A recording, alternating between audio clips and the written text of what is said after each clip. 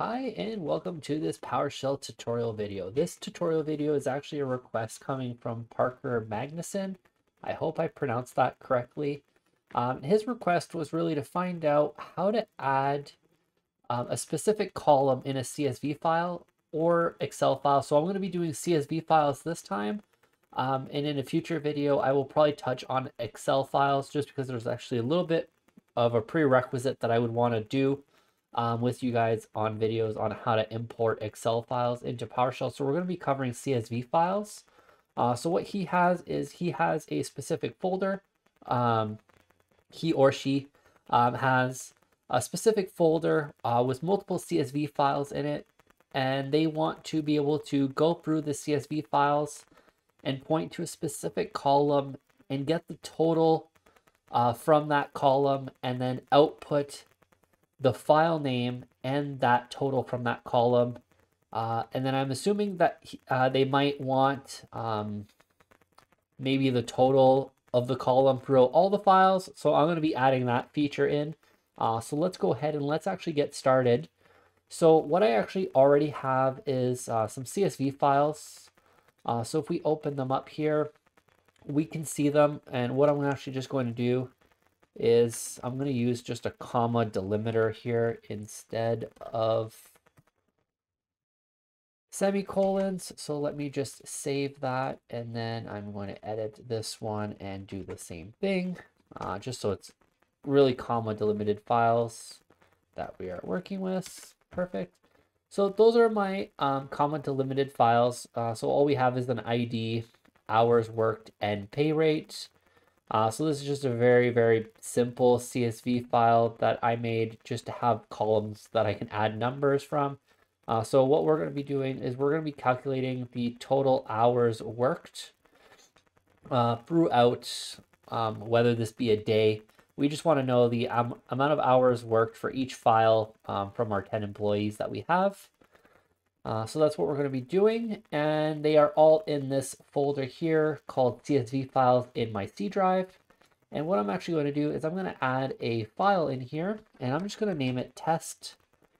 And this is going to be a text file. There's not going to be anything in it. We don't really need to put anything in it. I'm going to be showing you guys how to only grab the CSV files. So if anyone puts any other file in there that you might not want included, we can actually avoid that. So let's go ahead and let's get started. So here we have our Visual Studio Code environment. So all we're going to be doing now is let's just open up a folder, and I'm actually going to write the script in the same folder. You guys can write the script anywhere. That really doesn't matter. But I'm just going to be doing it in that same folder. So here we have it. So I'm going to be creating a script, and I'm just going to call it CSV call adder.ps1. All right, so we have our two CSV files and we have our empty text file. So the first thing that we need to really do is point our script to know the folder path of all these files. So let's go ahead and let's create a variable called folder path. And I'm going to be set that equal to C:\/ scripts / oops, not in scripts, C / CSV files. So that is my folder. And then what we're going to do is we are going to go ahead and we're going to grab the CSV files now. So I'm going to create a variable called CSV files, and we're going to make that equal to get child item. So what that does is it gets all the children item from a specific path. And our path that we're going to put in here is going to be our folder path. And we're going to apply a filter. And our filter is going to be in double quotes. We are going to do a star.csv. And this is only going to grab the CSV files. So if we actually just run these two lines here, and then we just look at what is in CSV files, we can see our two CSV files. Now, if I was to remove this filter and run this code again, and then look at what is in CSV files, we can actually see that we get the PS1 script that I'm writing, and we also get the text file. And we don't want that because we only want to be looking at the CSV file. So we always want to make sure that we get that filter for CSV files. And then what we're going to want now is we already know that we want to loop through all these CSV files and add that specific column. So what I'm going to go ahead and do is just do a for each. We're going to do CSV file in the CSV files, open and close curly bracket. And then in here, I'm going to create a variable called data. And we're going to get that equal to an import CSV. And for the path, we are going to go ahead and just put CSV file. Our delimiter, you don't have to put one in this case if you're using commas, but if you are using semicolons or anything else, I would highly recommend to put that delimiter. We're going to put the delimiter anyways. And then what we're going to want to do, so if we run this here, we don't really get anything output, but we do see, if we look in our data, we get the most recent file that it imported. We can see the data. So then what we need, because we know that we're calculating a total for a set column. So what I'm going to do is I'm going to create a variable called total, and I'm going to make that equal to 0. And then I'm going to do a for each. And then in there, we're going to have row in data. So for each row in our data, we are then going to set the variable total to plus equal $row. And here we're going to have dot hours worked because that's the column that I want to calculate. And then what we can do is we can just do a simple write output, and let's just write the total for now. So if we run this, we can see that we get 370 and 342. So these would be our totals. Now, right now, that's not very useful because we don't know what file that they're coming from. We don't really know a whole lot, and everything is kind of manually done here. So what I would do to improve on this is I would actually create a variable here at the top before our for each loop. We're going to create a variable called call to calculate.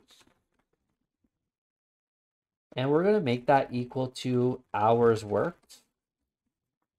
And then this way we can reference row dot call to calculate. And then this way, if you ever change the column name that you want to calculate, you can simply come up here and change it. It's much easier to do later on in your script. If you want to change it, it's a lot easier to find. And then what I would also do here is I would create a export variable, and I would make that equal to a square bracket and closing square bracket. And we're going to create a system dot collections dot array list, because we know array lists are much more efficient than arrays, especially when we get into large data sets. And I'm not sure how many files that Parker was going to be calculating, so I'm going to use an array list. If it's only 10, I'm still getting the benefit from the array list anyways. But if he's working with thousands and thousands of files, the array list will be much easier for them. So let's go ahead, and at this point, what we're going to be doing is we are actually going to be creating a new object. So we're going to say that the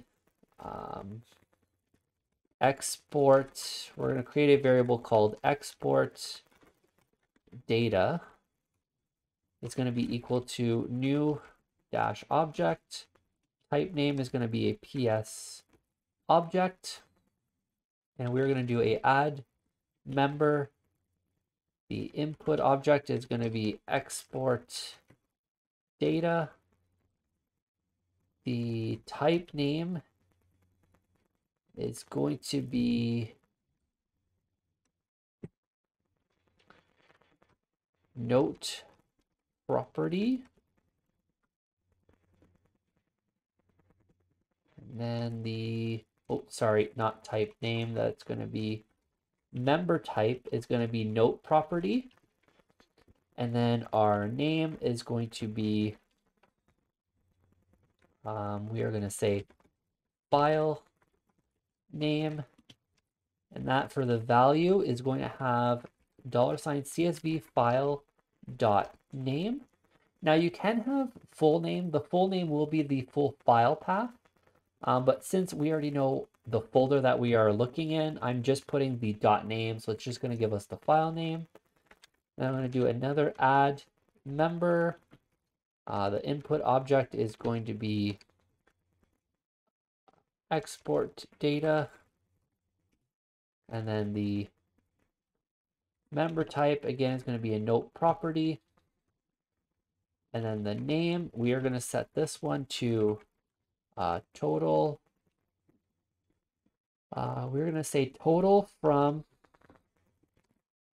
and then in here, we're going to put our variable of call to calculate. So it's telling us what column the total is from. And then for the value, we are going to go ahead and we are going to put in our total. And then after that, what we're going to do is we're going to do export.add. We're going to add our export data. And we are just going to put a square bracket void in front of that so we don't get the output from the add. So that should be pretty good. And then what we can do is we can just do a write output for export. So now if we run this here, so here we have our nice table, which we have the file name. So we have file1.csv. The total from hours worked is 370. The file name file2.csv, total from hours worked is 342. So there you have it. That's how you would go in and take in a specific folder with multiple CSV files and then adding the sum of a specific column that you want and then outputting that to the screen to the user and showing what file and what that total is from that column. And then what you would even be able to do is you can then take this export that you have and really calculate the total from all the totals if you really needed that. So that would be how I would do that. And then you would also be able to do this with Excel files. So like I said, that will be a video in the future. Expect some PowerShell Excel integration videos probably pretty soon. I should have those out for you guys. So if you guys liked this video, hit that like and subscribe button down below. If you guys have any comments, questions, or if you guys have questions that you guys would like to see videos on as well, leave that down in the comments below and hit that notification bell to be notified when that next video comes out. And I will see you guys on the next video.